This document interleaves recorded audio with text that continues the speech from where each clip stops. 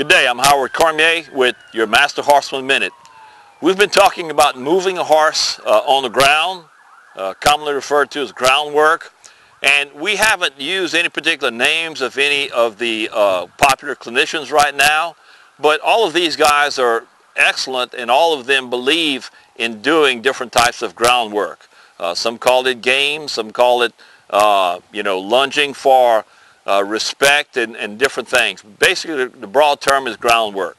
But one motion that we haven't talked about yet is getting the horse to move sideways.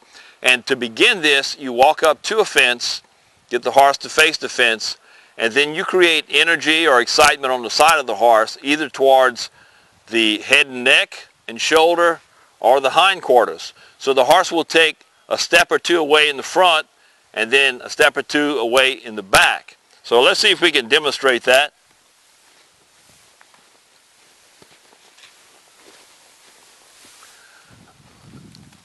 You have to be careful that you do not get kicked, because many horses do not know how to move away from you, and if you push against them, they will push back and they might kick.